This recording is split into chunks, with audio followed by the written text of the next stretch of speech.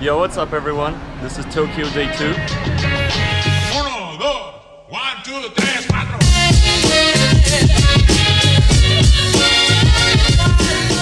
Yeah, I just woke up from the Pod Hotel. Slept like a baby actually. It was really good. It was really good. Got myself a cup of coffee. And today we're going to the Meiji Shrine. So yeah, I gotta take the train line, take a couple of stops. Shouldn't be too long, about 10 minutes there. There's a lot less people on the street this time of the morning. It's about 9 AM. So I purchased the Suica card, which is basically an Oyster card in Japan, which allows me, I put some money on it, and it allows me to travel on any underground, any bus, pretty much anything. And most importantly, I can finally use these vending shops. As you can see, they only accept the Suica cards, and that's going to be quite convenient in the future.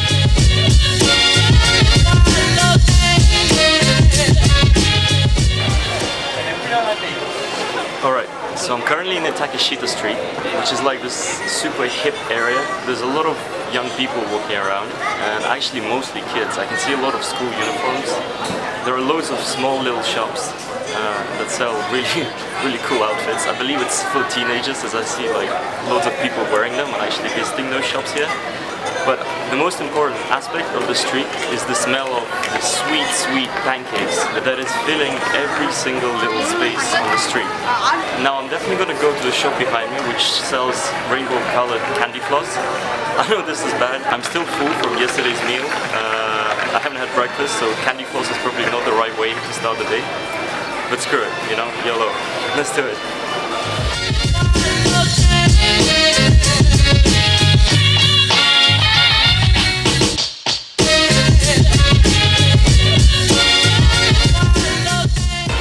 So I did get it. I really hope my camera doesn't fall down. It's really tacky at the moment. I did it with one hand. But I want to try it out if this bad boy is actually different flavors. This is the smallest they come in. I saw the large one and it's ridiculous. It's like half of my body. But yeah, let's go for it. Yeah, tastes like regular cotton candy. Let's try a different flavor.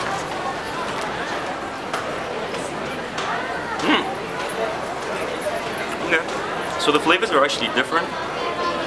The top one is like bubblegum, the middle one is orange. I'm guessing the bottom one is going to be mint. Yeah, it's mint. Yeah, it's pretty cool. Alright, so I'm at the entrance of the Meiji Shrine. It has this really cool entrance, like that. There's a wooden arc built around it.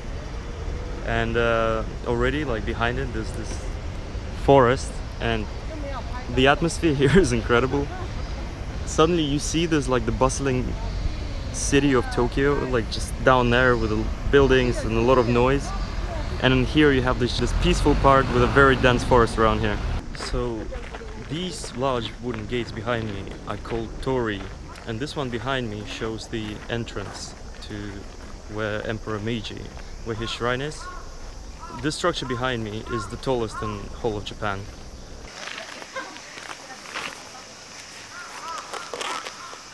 Alright, so I'm currently seated at the Emperor's Garden. This is one of the oldest structures in the whole of the Meiji Shrine. The place is ridiculously peaceful. There's a pond to the right with the typical Japanese fishes swimming around. And there's a sort of ryokan up there.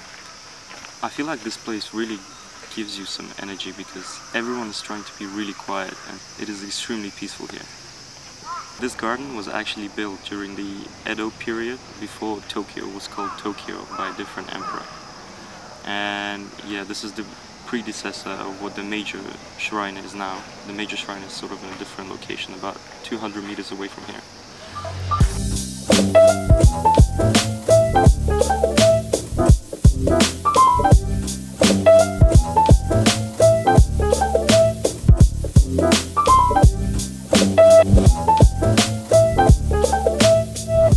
So I finally reached the shrine itself. It's right behind me. But before, you have to go and wash your hands for good luck with some special water. It's a whole procedure. You have to take a cup and then pour it all over your hands. Some people drink it. I don't think I'm gonna try, but yeah.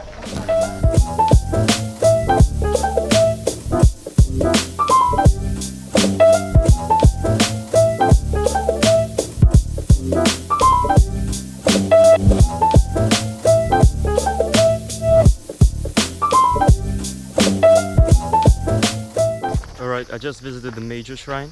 Pretty lit. Did a couple of offerings here and there. Wrote some prayers, wrote some wishes. Just wandering the gardens now. I mean, everything, the trees are so tall, you know, the sun is peeking through them. It's really beautiful around here. I'm actually quite surprised by how wild this area feels. You know, it's right in the center of Tokyo.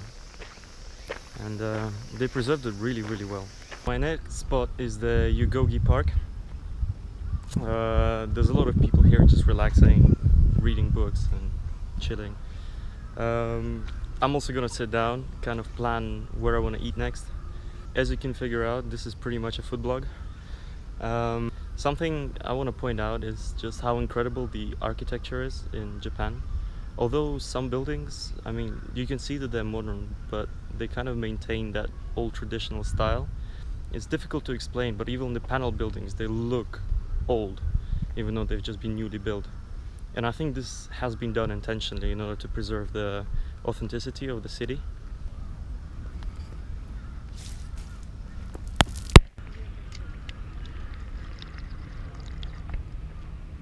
Stay hydrated.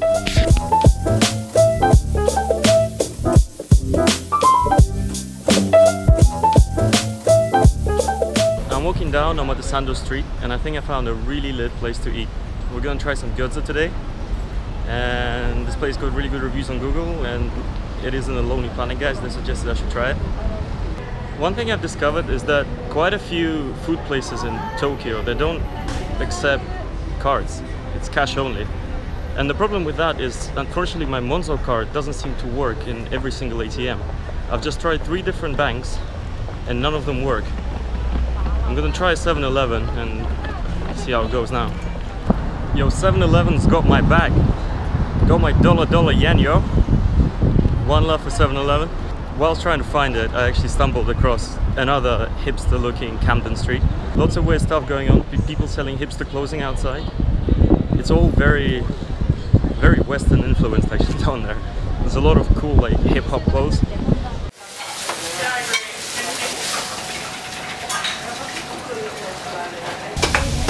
Alright, so the place is really cramped here.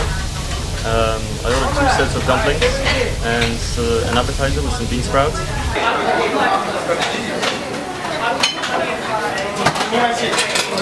Okay, the food has arrived. It looks pretty good. I'm gonna try one of the dumplings now. The bean sprouts arrived earlier. I didn't really want to film them. It's nothing special. But yeah, let's go for the beef dumpling. Itadakimasu.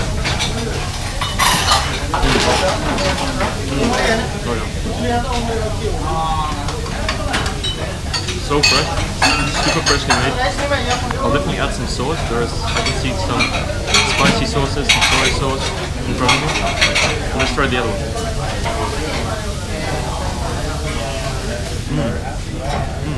This one. I'm being suggested that I should make the sauce, so we'll do it. Thank you very much. Okay. Alright, so the dumplings were amazing. There was a really nice lady next to me. She was like, "Fam, why are you not using the sauce?" Yeah, obviously the 3 sauces, they've elevated the whole situation. I think I'm losing my voice because it's really spicy. I wanted to go to the Nezu Museum, but it's already around like 4:30. Closes at 5. I don't think I'll manage, and I'm kind of getting a little bit tired, so probably gonna walk down the main street a couple of times and then go back to the Pod Hotel and chill for a bit.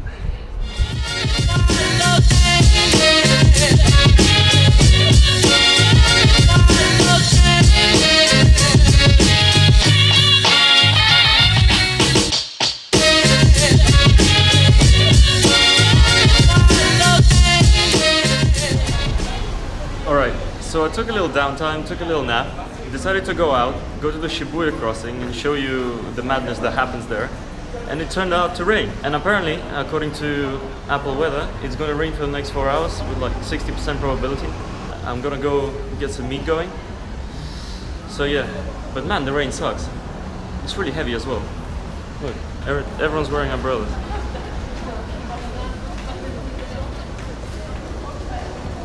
Alright, I go to the steak place, but there's a bit of a queue behind me. It closes in 55 minutes. I really hope I make it, because look at this. Oh yes. That's what we want. That's what we're gonna get. Okay, so I'm in this really small restaurant in Tokyo. There's only 9 seats here, and I'm gonna be eating tonkatsu beef. It's steak, which is breaded, and I don't know. By the looks of it, it looks incredible. It's all firmly on the plate. You're supposed to grill it on the little stick that they give you in front. This is the tonkatsu beef that I'm talking about. This is some soup that came with it, some rice, 2 types of sauces. I think these are like pickled yam or something like that. And then I'm going to use this stove, I'm going to put the meat on it in order to finish cooking it.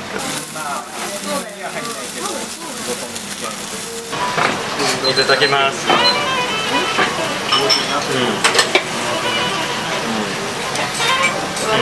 That beef just melted in my mouth in like 2 seconds. It is perfectly marbled. I'm going to try a little bit of the salad. They told me to put some more sauce on it, so I'm going to do that. Cheers. Yeah, it did very good. That was incredible. If you want to check it out, it's called Gyukatsu Motomura. And the steak was just melting in my mouth. I mean, I'm sorry I couldn't film properly. It's really cramped space. There's only 9 seats. And as soon as I got my tripod out, there were people that kind of were placed in the seat where my tripod was standing. The rain has kind of stopped. It's sprinkling still, but I am not going to leave the Shibuya region without seeing the Shibuya crossing. I've just reached the Hachiko statue. And although I've never seen the movie, I know what it's about, and it's quite sad. There he is. I'm finally at the Shibuya crossing, probably the most notable crossing in the world. It looks like madness. There's cars going everywhere, there's people queuing up. There's not actually that many people. I really hoped it was going to be better. There's a Starbucks right there, which has really good viewing seats, so I'm thinking maybe I should do a time lapse down there. The rain really ruined it. Crossing the Shibuya crossing. Look, there's so many people. Everyone's going in different directions.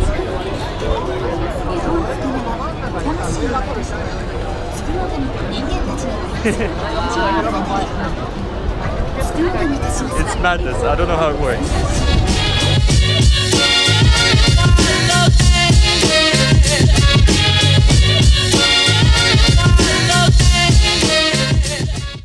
Alright, a little bit disappointed because I had to queue up for like 25 minutes in order to get the spot. And then because of rain, there's not actually that many people around the Shibuya crossing. But I'll come back here again. Gonna go home now. So let's finish this vlog and yeah, keep it real. See you tomorrow.